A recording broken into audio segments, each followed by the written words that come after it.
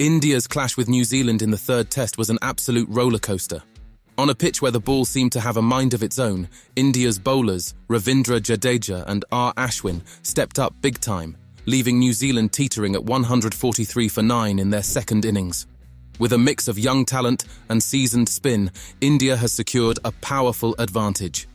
Stick around to see how India's heroes rose to the occasion. And if you're not already, make sure to subscribe for more epic cricket breakdowns. It all began with India under pressure, losing Rohit Sharma and Virat Kohli early. Enter Shubman Gill and Rishabh Pant. With India in a critical situation, these two young guns combined to bring India's innings back to life. Gill scored a steady 90, while Pant brought his usual explosive style, racking up 60 runs. Together, they piled up 96 runs at over 5 runs per over, attacking New Zealand's star spinner Ajaz Patel from the start. Pant didn't waste any time, smashing Ajaz for boundaries and setting the tone. Gill, not wanting to be left behind, followed suit with some stunning shots, including a memorable 6 that almost sailed out of the ground. If you're enjoying this recap so far, don't forget to hit the like button. It really helps us bring you more of these detailed match stories. Just when it looked like New Zealand might restrict India to a slim lead, Washington's Sundar stepped up with an impactful cameo of 38 off 36 balls. In partnership with Ashwin, he pushed India's score beyond New Zealand's reach. Sundar's innings may have been brief, but it was explosive. He made every ball count, inching India's lead bit by bit. Every run seemed critical in a match this close. By the time Sundar walked back, India's lead was a precious 28 runs.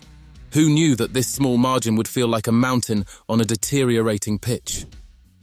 And now, the moment every Indian cricket fan was waiting for, the spin wizards, Ashwin and Jadeja, unleashed their magic. Jadeja took 4 wickets, while Ashwin picked up 3, ripping through New Zealand's lineup. Ashwin showed all his mastery, even bringing out his signature carom ball, which baffled New Zealand's top order. Jadeja, meanwhile, bowled with precision, landing the ball on spots that made the batsmen dance. And let's not forget the teamwork. When Glenn Phillips looked dangerous with 3 sixes, Ashwin pulled out his carom ball and silenced him. It was all about skill, strategy, and a shared goal. New Zealand's collapse was on its way. If you're pumped watching Jadeja and Ashwin's magic, why not subscribe? There's more where that came from. Will Young showed some real resistance, scoring his second 50 of the match and pushing back with everything he had. Young, alongside a feisty Glenn Phillips, tried to give New Zealand a fighting chance. But on a crumbling pitch, India's spin was simply relentless. Young fell to a superb catch by Ashwin himself, and then Phillips couldn't withstand Jadeja's turning deliveries. Every attempt to push the score higher seemed to meet India's fierce bowling.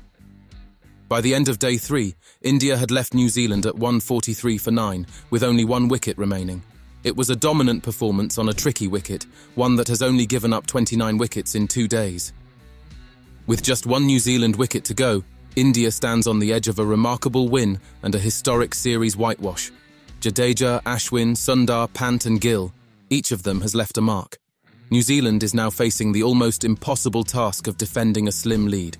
It's all set up for a thrilling final day. Will India finish this off? Who will be the standout player tomorrow? Let us know in the comments.